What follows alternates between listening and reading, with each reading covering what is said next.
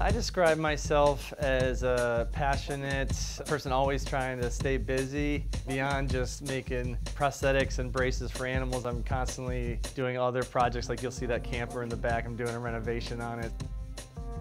Being able to combine passions of building and helping animals is just an awesome thing, and I've created my own industry here, so it's kind of living the dream.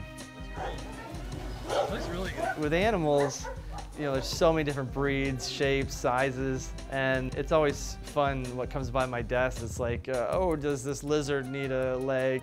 It's always interesting, never boring, and I'm constantly learning. We're gonna make a whole new set and hopefully get Chi-Chi to the point where she's running and walking comfortably and just can act like a normal dog again. So today I'm gonna be seeing a couple patients. Either we're casting a patient or we're fitting the device on a patient.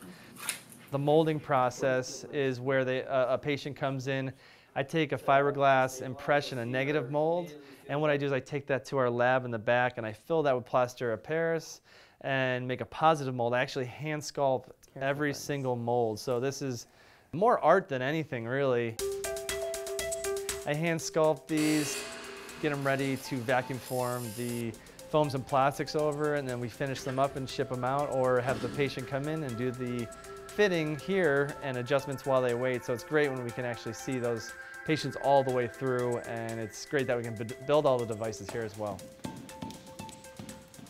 The hardest part about this field is that 80% of the time I never see the animal. We ship casting kits all over the world. So I have to take a mold that someone else did, not me personally, which I love to do, and be able to make something that works for them. So that's probably the hardest because of that disconnect. This is something that is so uncommon. If he didn't have the braces, his legs physically will not support him. I did this humpback camel a few months ago. He was born with all these lax ligaments in his front legs. And just the casts I got back were just these super long, skinny casts. So it was a really fun build for me, and we really helped him out. You could see the before and after was just tremendous. I was able to go to Thailand about 3 years ago to fit 2 Asian elephants with prosthetics. They lost their legs due to landmines, so I was, you know, kind of versed with helping elephants. But when I went to Africa and I saw Jabu and just how massive he was about 6 tons. Standing in front of me, it was just, I knew what a undertaking this would be to build a brace for an elephant, and it was. It's just the coolest experience I've ever had. I did something for a bald eagle a few months ago where he was missing his talon, so we had to make kind of a prosthetic talon for him. But with these really tiny ones, I have to custom manufacture every little tiny part, and it can be very tough.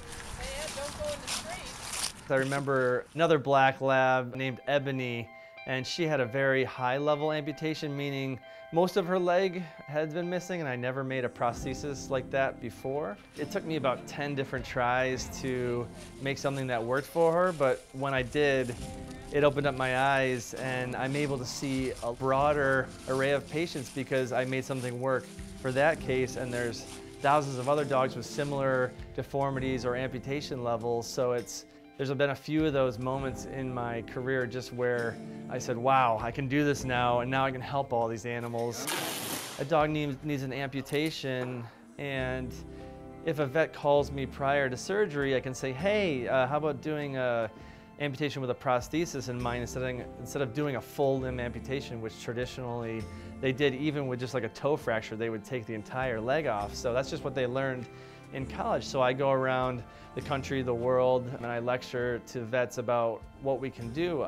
I do something, what's called an immediate post-operative prosthesis. So you call me prior to the amputation, I make a immediate post-op prosthesis, which is put on immediately after the amputation surgery, and the dog will wake up on all 4s, and there's no downtime, and that helps to transition into the definitive prosthesis. A lot of times, like say a dog tears his ACL, it's a very common thing, and you'll bring your pet to the vet and they'll say, oh, you need surgery right away.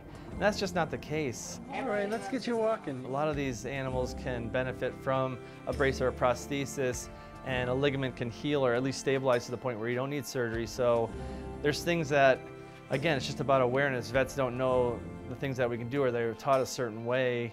And if I can kind of teach all these vets and caretakers about what we can do here, we don't only just save them money, but we give these animals a longer life and just give the types of therapies to animals that we have for us humans here. Oh, yeah.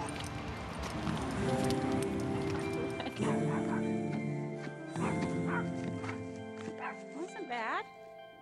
Fitting that first dog, Charles, with his prosthesis, and then going home to my small apartment in Arlington, Virginia, and really saying, I'm gonna start this business. I'm gonna start animal ortho care, and it just kind of clicked.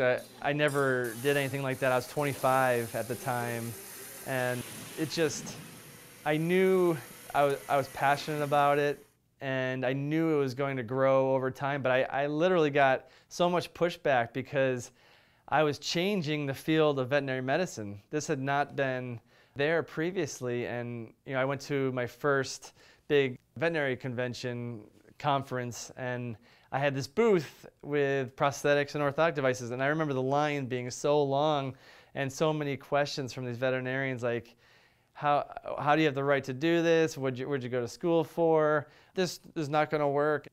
I've had to convince veterinarians over time to trust in these different forms of therapies, and we're finally at that point, almost 15 years later, where veterinarians are lecturing about orthotics and prosthetics. It's in the textbooks.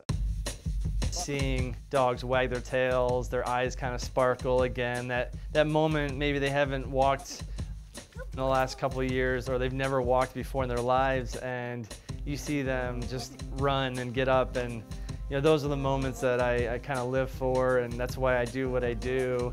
You can't beat that feeling, and it's addictive, and I know I'll be doing it for the rest of my life.